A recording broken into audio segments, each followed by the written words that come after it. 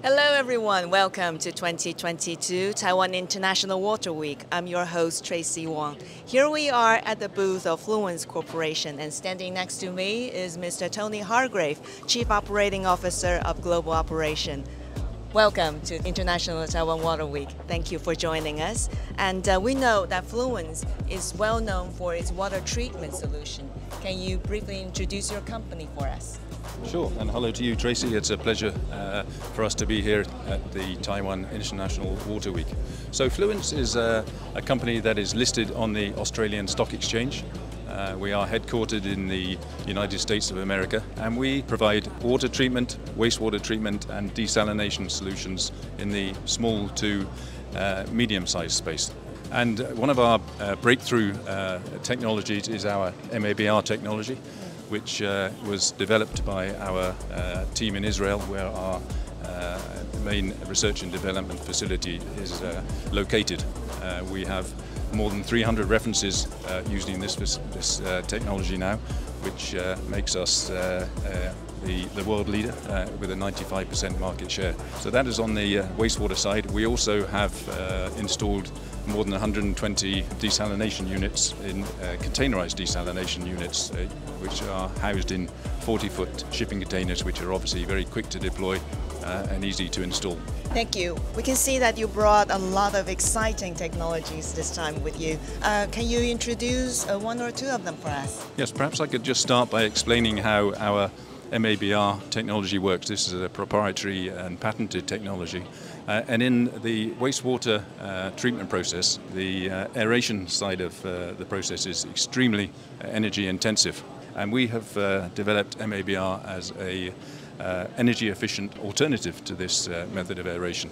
It basically works on the principle of passive aeration, whereby the oxygen diffuses through the membrane from the air side of the membrane to the water side of the membrane, where a fixed biofilm starts to grow.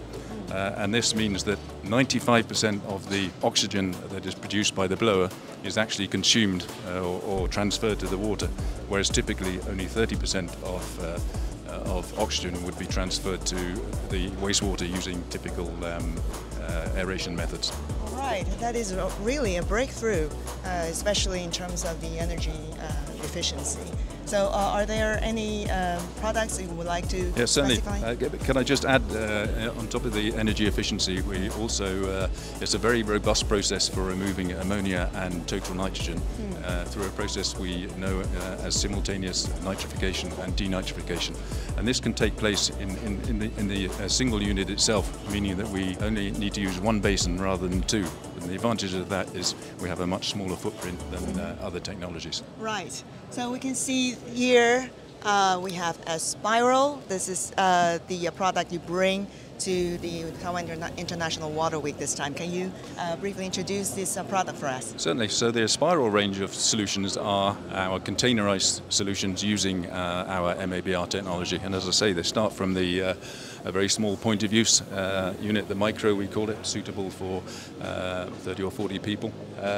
We then have a unit installed in a 20-foot shipping container, which is suitable for 350 400 people. The next size up is based on a standard 40-foot shipping container. You can see a model of it here, and that treats the needs for around 750 people. And then the larger one can treat the needs for around 2,000 people.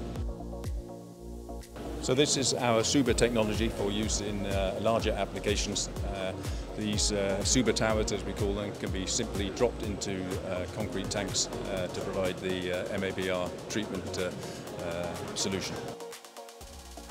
We also see that you brought desalination solution to this show. Can you briefly introduce that for us as well?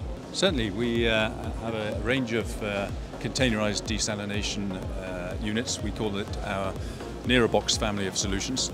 We have a solution for seawater desalination, for brackish water desalination, and for freshwater treatment.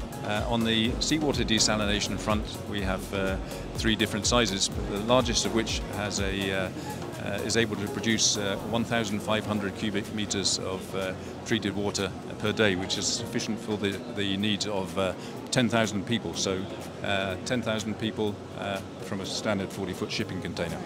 Water is scarce in many parts of the world, and it is really exciting to see these solutions here shown at the International Water Week. Thank you, Mr. Hargrave. Thank you.